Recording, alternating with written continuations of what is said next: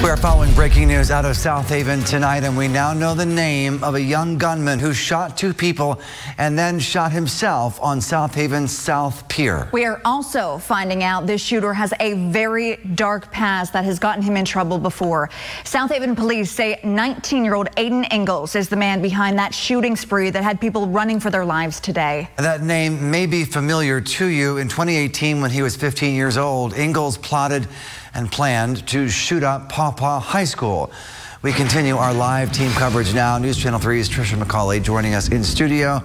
Trisha's been in South Haven all day to explain now what happened during Ingalls' 2018 trial that allowed him, Trisha, to be out and on the pier today in the first place. She'll have that in just a minute, but first we are going to go to South Haven. Our Maria Serrano has been at the beach all day along with Trisha McCauley.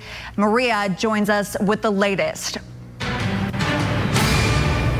A portion of South Beach is still closed. Just hours ago, though, along this very busy pier, police say 19-year-old Aiden Ingalls shot two people at random before turning his weapon on himself.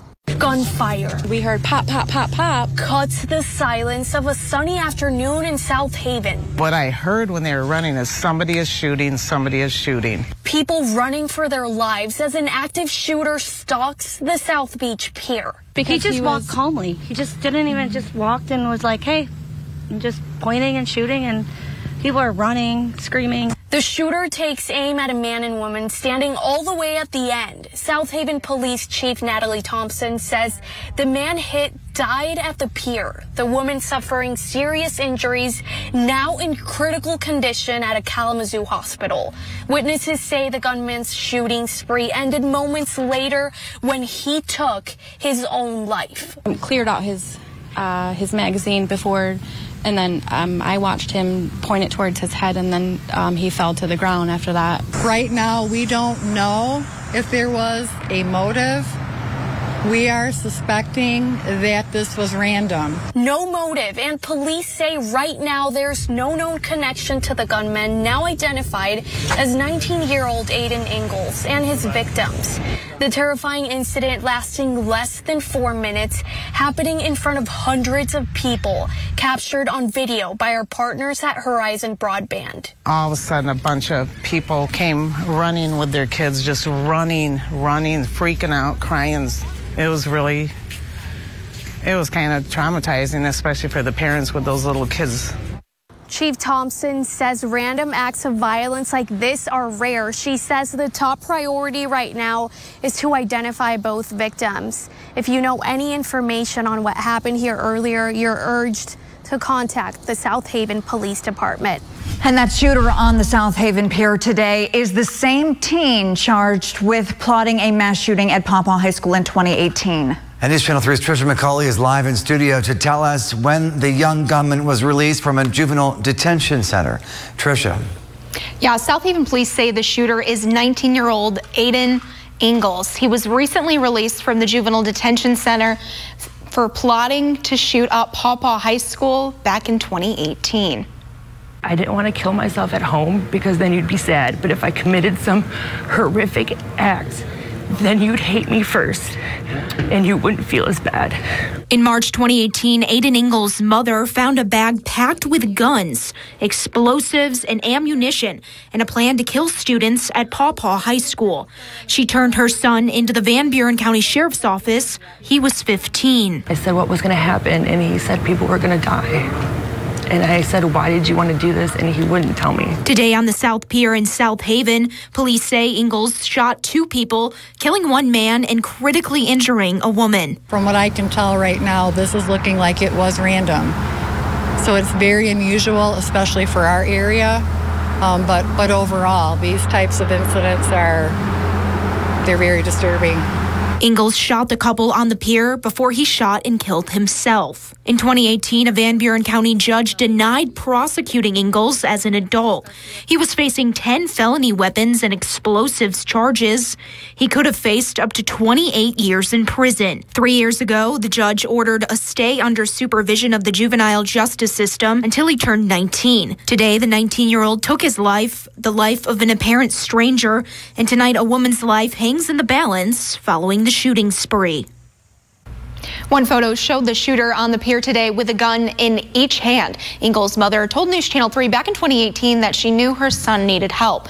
She told us less than 3 weeks ago he was out of juvie and doing well. We're continuing to learn more tonight as a woman is continuing to fight for her life one day after a deadly shooting at a pier in South Haven.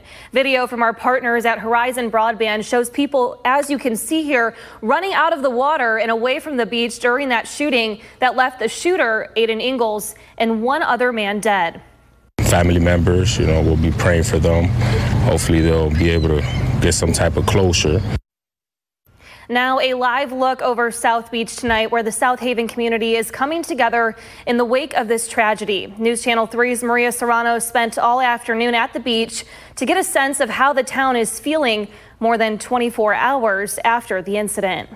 This image shows a 19-year-old shooter, Aiden Ingalls, with a gun on each hand. Something that probably might have been avoided. At the end of the pier is where this all happened. Now you can see flowers by the base of the lighthouse. And while the pier is now open to the public, it was closed off as investigators searched for evidence. I was caught off guard. I was at work when it happened. Louis Alcoulter, a resident of South Haven who was fishing at the pier today, says he's lived in South Haven for 15 years and has never seen anything like it.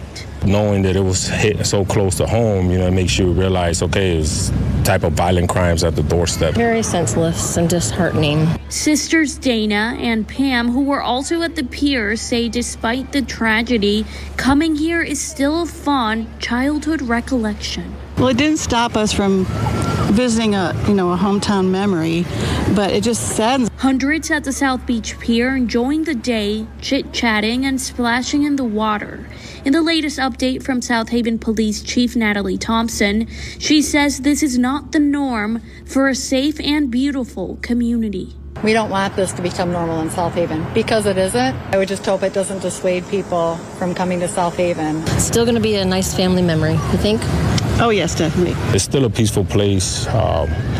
We'll get together. We'll get through it. In South Haven, Maria Serrano, News Channel 3. Police did identify the gunman as 19-year-old Aiden Ingalls. Ingalls was just released from a juvenile detention center in June.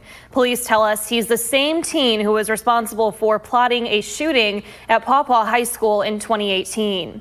To learn more about that investigation and hear what his mother told News Channel 3 shortly after turning him into police, click on this story on our website, WWMT.com.